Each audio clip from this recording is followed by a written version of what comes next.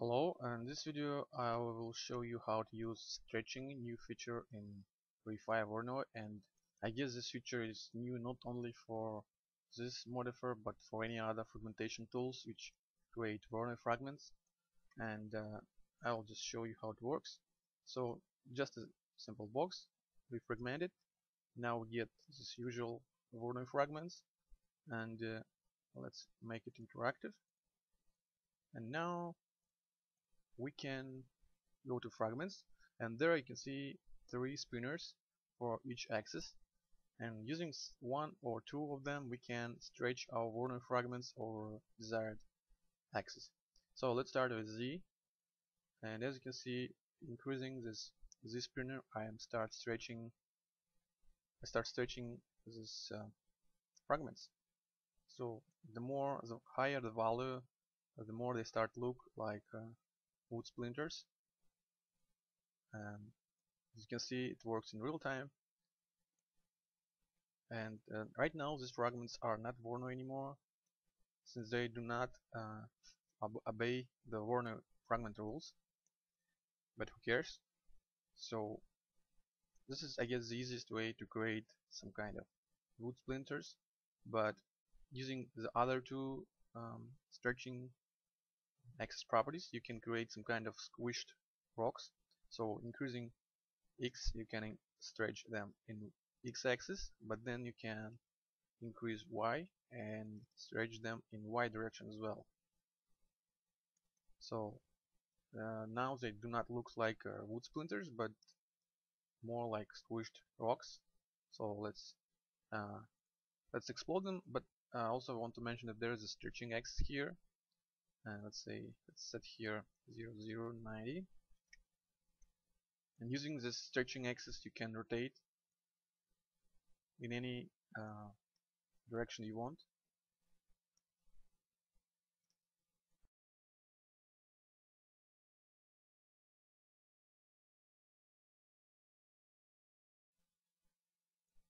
Okay, let's make it back. So now let's set it to 0 and set here 80 and 80. And now let's explode.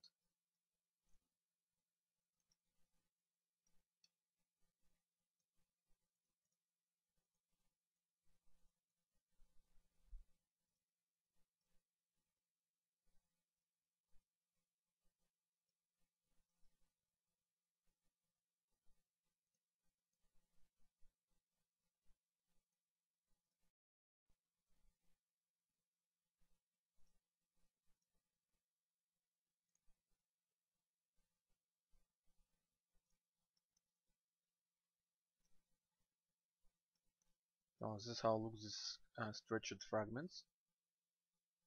Completely not like a Voronoi. But now let's create something more real. So here's my wooden fence.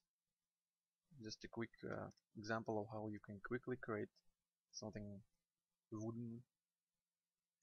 So the first step, assign RayFire Voronoi.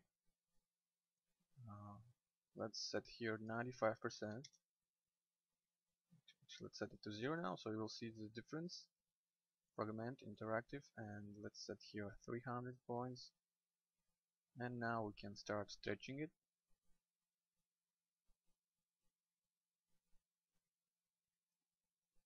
Maybe 93.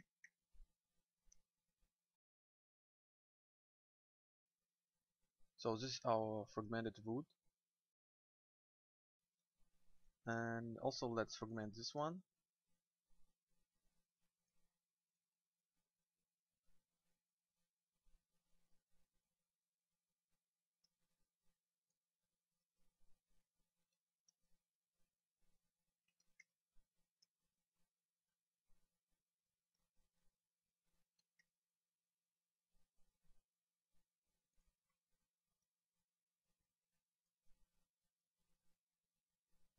Now let's explode them.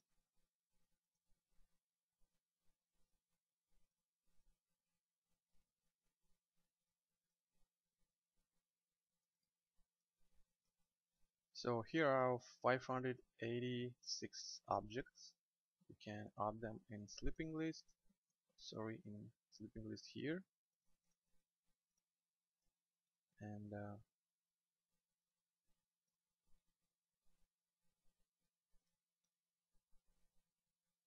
let's create something what will hit it, some kind of cylinder maybe.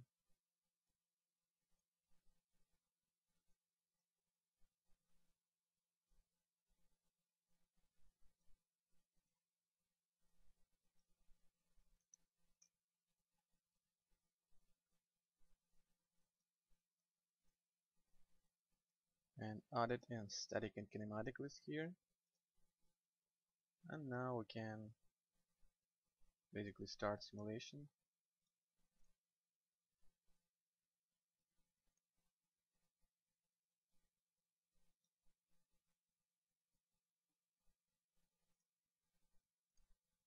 So just in a few minutes can get pretty real wood splinters and demolish them.